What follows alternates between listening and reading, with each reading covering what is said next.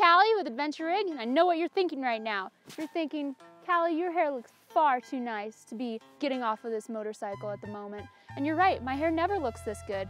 But now, thanks to a new product that I've been trying out, it does look this good after getting off a motorcycle. This is made by Raci-Babi. This is the Diva-Do Helmet Liner, and this thing is a lifesaver. We went down to Baja a couple of years ago on these adventure bikes, and I cannot tell you how horrible my hair was after getting back from that trip. Not only was it damaged and broken, it was so knotted up it took forever to brush.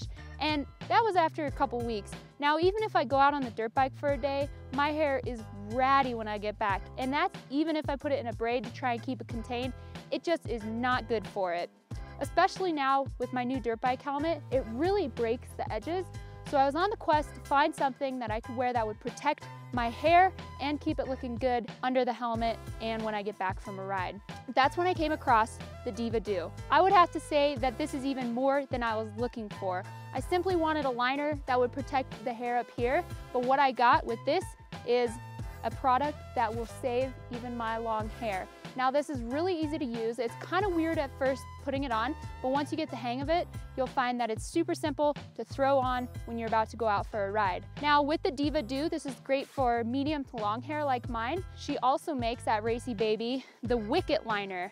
This is awesome if you have shorter hair, or maybe you're even a male that wants to keep your hair looking nice underneath your helmet, keep you from matting. There are a lot of benefits to wearing something like this. Like I said, we have the wick-it for shorter hair, the Diva-Do for longer hair. Now both of these encompass the same amount of features. First of all, it's gonna help with helmet itch. It's also gonna help with wicking moisture, keeping you nice and comfortable underneath that helmet. One thing that's taken into consideration is the seams when these are produced. So there's not gonna be any annoying seams on your forehead. You're not gonna get that raw edge feel. Not only do I love that this helmet liner keeps my hair looking nice and fresh after a ride, but it also feels really good underneath my helmet. It's just a nice clean feel, not itchy, and very comfortable.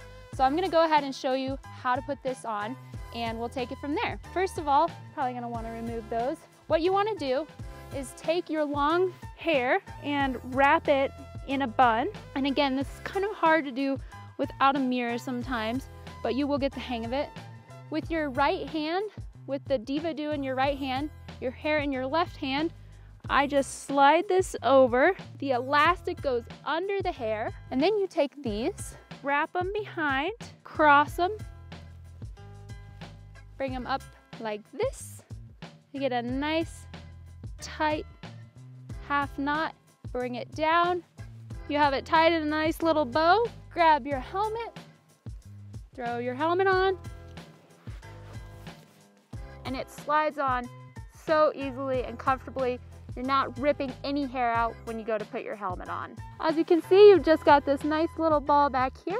Now I've found that when I go to take my helmet off, this kind of comes off with it, but if I'm gonna be taking my helmet off, I'm probably gonna be taking the helmet liner off as well.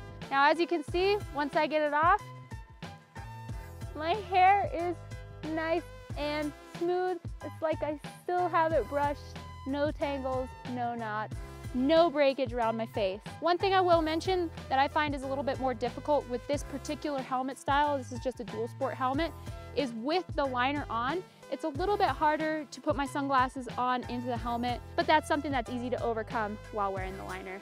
Again, these are made by Raci-Babi. This is the Diva-Do Helmet Liner for you ladies with medium to long hair, and the wick-it liner for you men out there or ladies with shorter hair. Be sure to check them out.